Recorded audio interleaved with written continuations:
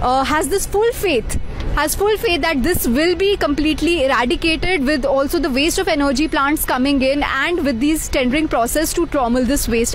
Combustible fraction is reused, recycled and turned into fuel called refuse-derived fuel, and is also colloquially known by that name. It is used by cement industries or thermal industries. A hot cake for waste to energy plants, for cement plants, and for industries which have converted their boiler to use alternative fuel. Okay.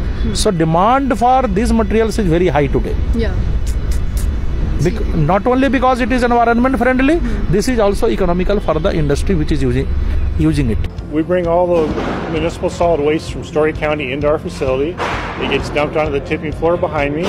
We take that material, we grind it up, we separate the metal out, ferrous metal out, the non-ferrous metal. We take the burnable fraction and separate it out from the non-burnable fraction.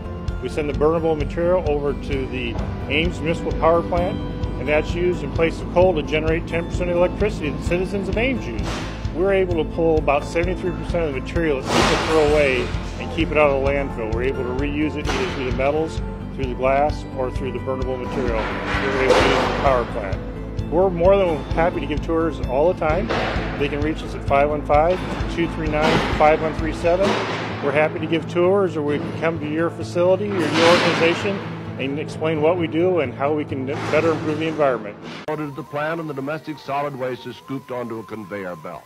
The belt is equipped with a scale for weighing, so that the shredded refuse can be fired into the furnaces with coal and used as an auxiliary fuel, which the material is swirled and burned in suspension at 2,500 degrees. Fly ash is collected for recycling in the cement industry.